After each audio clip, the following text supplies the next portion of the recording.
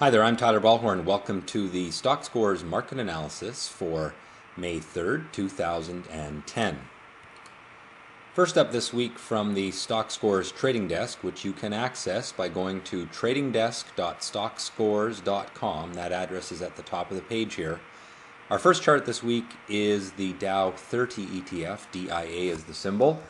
And there we can see that the short-term upward trend line was broken last week. However, the longer-term upward trend line is still well intact. My expectation is that because that short-term upward trend line was broken, we probably start to move down towards that longer-term upward trend line. Now there's two ways we can get there. We can go sideways for a long time, or we can pull back in a relatively short period of time. But either way, the probability of the market moving back towards that long-term upward trend line is pretty good. Next up, we have a chart of the Canadian dollar ETF, symbol FXC. And up until last week, this market looked like it was going to lead the currencies higher. However, weakness in Europe caused the US dollar to strengthen, and that took some of the wind out of the sales of the Canadian dollar. And it looks to me now like this currency is going to build an ascending triangle pattern here for the near term. I do like it longer term, but expect some sideways trading action on the Canadian dollar in the short term. Now, if we break down through that little upward trend line that is formed there, then we'll see more negativity, but it looks to me like right now that little upward trend line will hold. Here we have the chart of gold, which has been quite impressive over the last little while.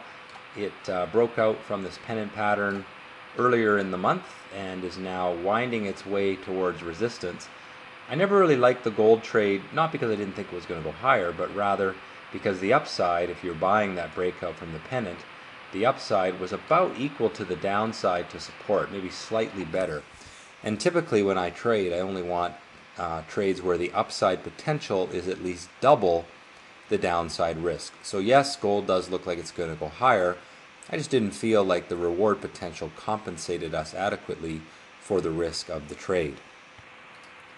Here's a chart of oil, which continues to be locked in a sideways trading range. However, there's optimism building in this chart, as evidenced by these rising bottoms. I think it'll probably take a while to get out of this trading range. Perhaps it will never get out of this trading range, but the bias is upward, so I think you can take some small bites out of some of the energy stocks, particularly those weighted more with oil than gas. Gas stocks, of course, suffering from the weakness in the gas commodity market. Here's a chart of the NASDAQ 100 ETF, symbol quadruple Qs, and it too broke that upward trend line in the short term. However, the long-term upward trend line is still well intact, and we may simply just see a pullback here. We've had the market make some pretty good gains over the last 3 months, and it looks to me like it wants to take a little breather. So sideways trading to get back to the trend line, or a period of pullback to that upward trend line would be quite reasonable in the near term. The S&P 500 is almost a identical chart to the NASDAQ 100. It has broken its upward trend line. Long-term upward trend line, still lots of room there for a pullback without ruining the long-term upward bias in the market. You know, looking out a year, it looks to me like this market is higher. Looking out a month, good potential that we're lower in the next little while. This is a chart of the TSX, the benchmark Canadian index, the TSX 60, and it's really trying to get out through resistance here. It just can't seem to do it. But of course, we do have rising bottoms on this chart, which is a sign of optimism. I do like this market longer term, but it does need to make that breakout before we get overly bullish. And finally, here's a chart of the US dollar, which broke that short-term pessimism that was building. I've drawn that here. Broke that about 2 weeks ago. It's continued to rise. It will probably get stuck under resistance there unless the political situation in the world worsens and people scramble for the safety of the US dollar.